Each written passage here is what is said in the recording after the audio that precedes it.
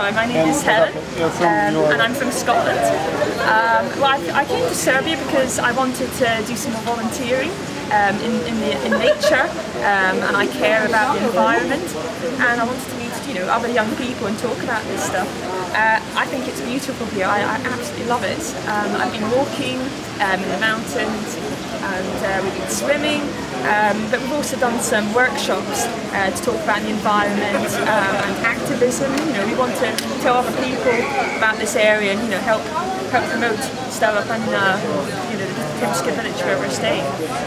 With this sports park for kids, I think it's a great idea. I think Serbia is really famous for sport because it's tennis, Djokovic, and basketball. So anything like that, to try and get more kids into sport is a great idea.